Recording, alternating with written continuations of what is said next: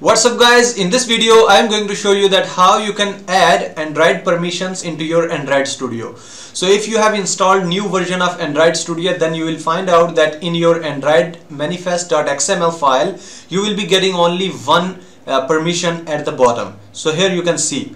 Why? Because other permissions has been removed which were default earlier. So let me show you how you can quickly add all those permissions which are required for your application, because I was also facing the problem. Later on I added those permissions and then after my apps started working. So currently you are on my Android Studio, and here we have AndroidManifest.xml, but you have to move ahead with this URL, which is developer.android.com/reference/android/manifest.permission.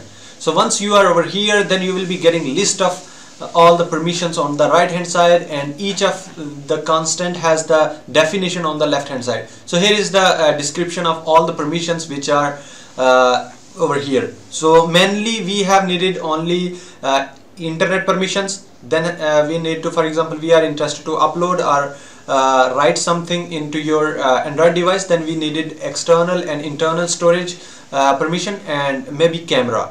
So let's add one after the other.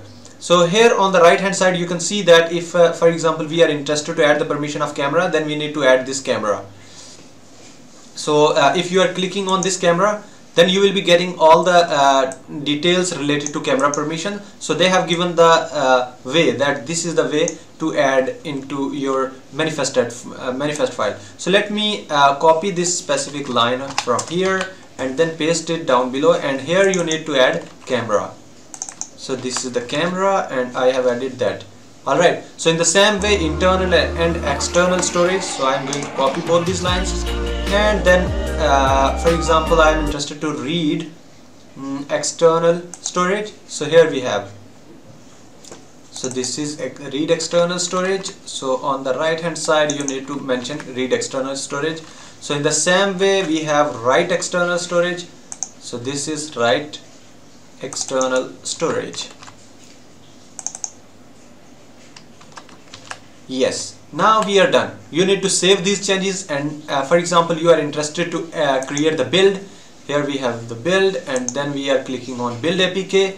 So now the app which will be exported from here and generated as an APK, here you can see that we have APK. If you are clicking on locate, then app-debug.apk, now you can install this app into your Android device. Alright, so then after you will not be facing any issue. And meanwhile let me show you one more thing.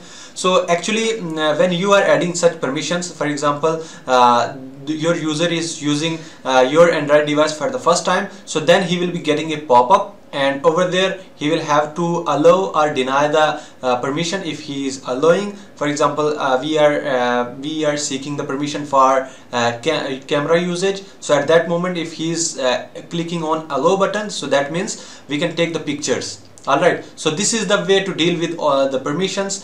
So make sure that if you are thinking you have any problem with any error or something like that, you can add your question below in the comment section. I will be happy to help you out in that. So thank you so much for watching this video.